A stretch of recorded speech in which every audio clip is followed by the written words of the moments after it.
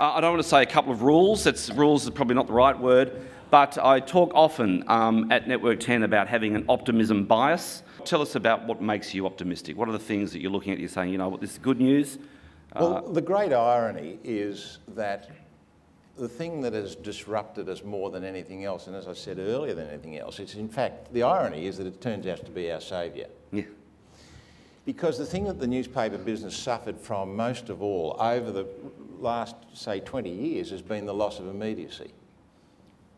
And so all of a sudden, you've now got the intersection of immediacy, and that's as immediate as any other media form in the world that mankind has devised. Yeah.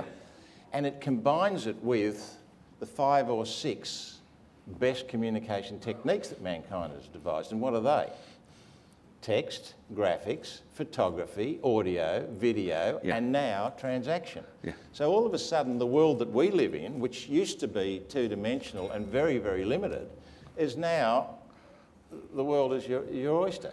So the limits will not be technology. In fact, technology has released us. The limits will be the business models that we build around ourselves, and my colleagues here we've all devised our own business models. The time that we've had over the last 4 or 5 years has given us the time to work those things out. Yeah. And so get the business models right, but the creative front end of your business, which is anybody who's responsible for creating audiences or bringing revenue in, and that's, you know, subscriptions and circulation and advertising revenue, they're the creative front end of your business. And I don't know that there's ever been a more exciting time to operate in this business. Yeah, agreed. So if you reckon you're optimistically biased, double it for me. Good to hear. And what the internet has done really for us is give media companies, and particularly us, vastly larger audiences than we've ever had before.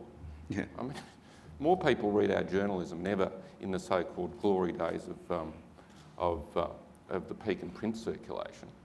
And what you have to do with this enormous audience is to devise new ways of making money from that. If you look at what a client's need is, a client wants more than an advertising solution from us. They want a 360-degree view of their marketing needs. Now, people might say, how's the ad market? That's in fact only part of the question. The question is, the answer is that clients are spending more on marketing than they ever have. They might be spending less on advertising and less on print advertising, but they want an event to connect with their audience. Yeah. They want content. So if you're a bank, you might have 20 websites that's interacting with your consumer. You need content for that. A bank's business is not creating content for that. That's our business. We're publishers. They're finding themselves being de facto publishers with all the sorts of governance and editorial issues that they've got. So we'll play that space. We'll provide data.